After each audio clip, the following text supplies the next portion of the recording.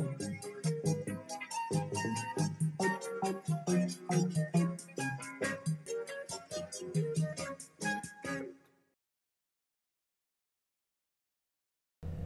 Marie's mom got a basket and she started putting things in it, and she covered it up very carefully and she handed it to Anne Marie.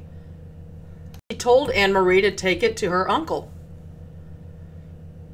Anne Marie said, "What's in the basket?" Mom said, "Just take it to your uncle." Anne Marie took the basket and said, "Okay," and started walking. And as she walked, she was alone and she was nervous. She carried the basket through the forest and she was scared. And as she was walking, she saw something in the forest. If you're curious to know what happens, go ahead and read.